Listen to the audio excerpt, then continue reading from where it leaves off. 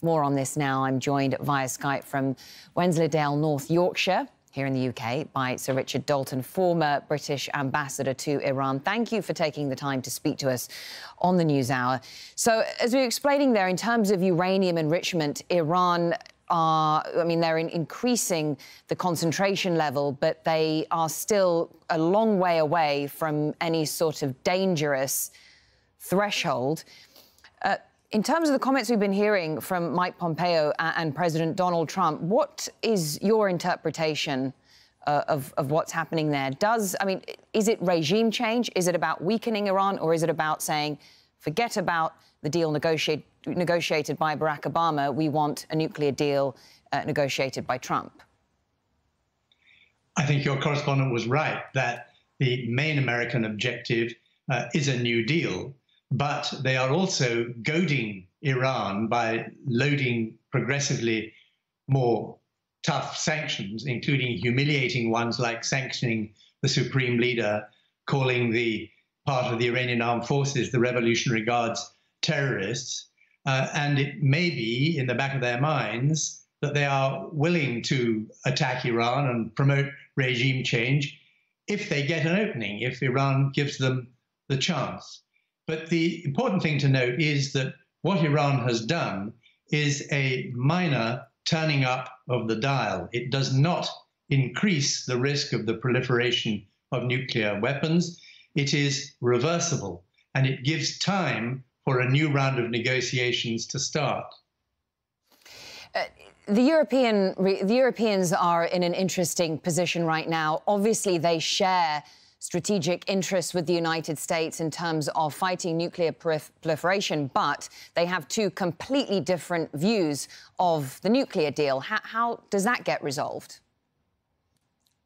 Well, it's going to be very difficult because neither the Iranians nor the United States, in their present mood, are going to back down. The United States wants, as part of its global drive for hegemony, and its interest in overturning previous good alliances, as with the European countries in the Middle East, it wants to see something completely different. The Iranians, for their part, are not going to give in. They're not going to be humiliated. They're going to stand up for their national dignity. They would be prepared for a win-win solution in which they get something and the international community, including the United States, gets part of what they want. But the win-lose deal, which is all the United States is offering at present, is not a starter for them.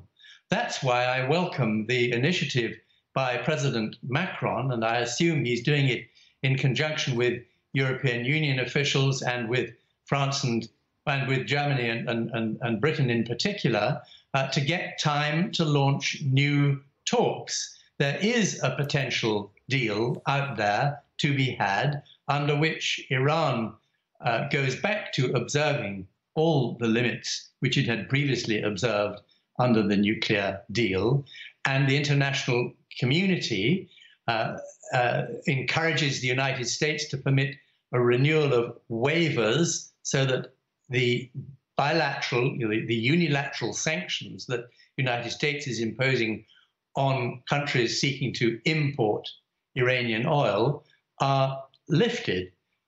The Iranian economy gets respite. Mr. Dalton, can I just ask you, from what you're saying, we've gone back in time. We're now back to, what, 2003, where Iran is using its nuclear program as leverage and the Europeans have to find some way of engaging with Tehran. We're back to 2010, 2012, yes. In that period, it was a standoff. We're in a standoff now. It was broken by realization that you have to have a win-win deal. And the kind of deal I've sketched out is the only way of opening up a wider negotiation that will deal long-term with United States concerns and with the security concerns of all countries in the region. Iraq, Saudi Arabia, UAE, the GCC countries as a whole, and Iran. They need to be brought into a regional security dialogue, but that can only be done once we've overcome the present crisis over the nuclear deal. Thank you very much for sharing your insight with us. We appreciate it.